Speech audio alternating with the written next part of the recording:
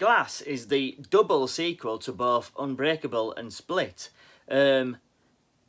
Unbreakable, made in 2000 by M. Night Shyamalan, starring Bruce Willis and Samuel L. Jackson. It was an understated superhero film.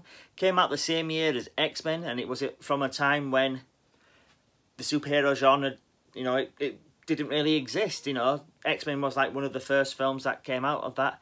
Unbreakable the same year, but that was more like a grounded, this is how superheroes would be in real life. And it had a really understated performance by Bruce Willis, a really great one. Samuel L. Jackson was brilliant as Elijah Price. Bruce Willis playing David Dunn.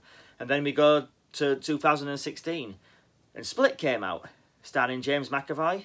A character with, I think, 24 different personalities, different, you know, each one having different skills and thing, and one of them being a super powerful super villain called the Beast.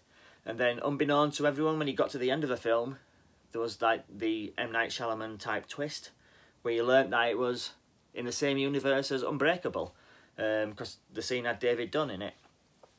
So then, 2 years later, or was it 3 years? I can't exactly remember when Split came out. I don't know if it was 2016 or 2017. But anyway, 2 or 3 years later, Glass is out.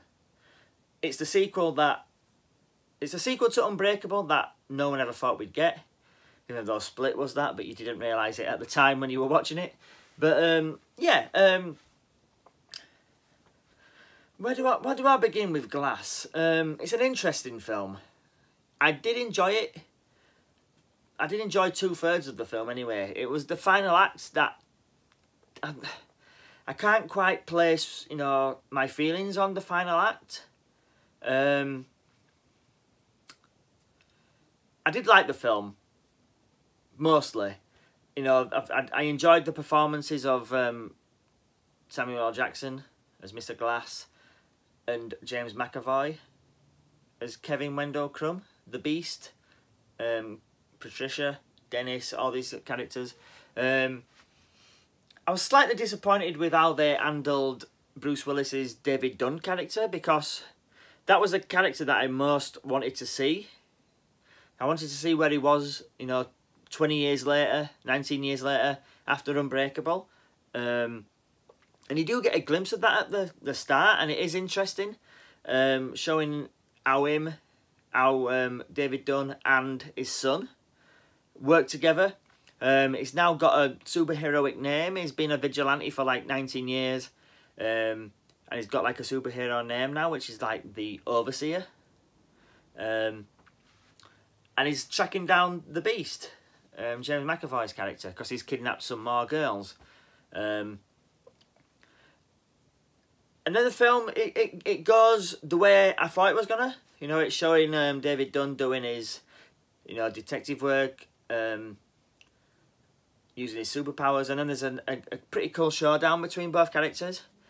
And then the police show up and a psychiatrist, and then they all get thrown into a psychiatric ward. The same one that Elijah Price, Mr. Glass, Samuel L. Jackson's character, is in.